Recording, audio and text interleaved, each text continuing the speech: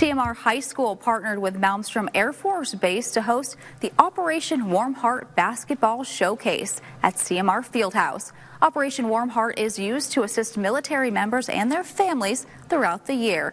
MTN's Cade Mentor has highlights from the matchup. Operation Warm Heart, not a military operation, but rather a matchup between Malmstrom Air Force Base and CMR High School to determine who is the best on the court.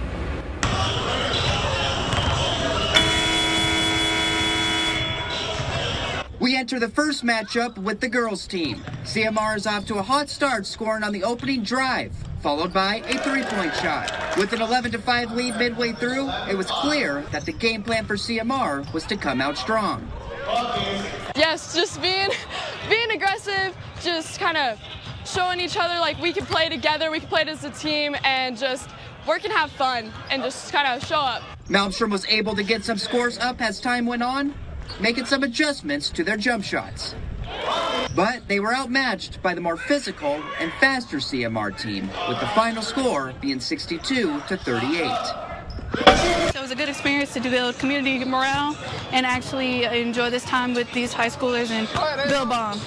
As for the boys matchup, it was a back-and-forth battle, as the two were equally matched throughout the first half. Getting to meet those guys that are protecting our country and in my hometown, so it was pretty fun. Just go out there, play some basketball, and just laugh around and have fun. Malmstrom's advantage was their aggressiveness, while CMR relied on their experience. After a close matchup, CMR began to dominate the final 6 minutes of the final quarter.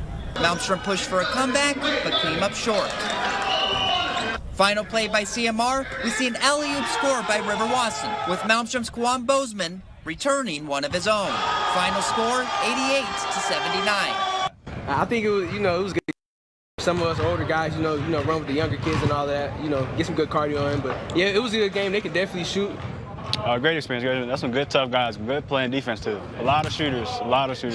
We tried to close out, but they still knocked them down. That's crazy. They can't shoot. I'll give them that. I look forward to playing again sometime. In Great Falls, Cade Mentor, MTN News.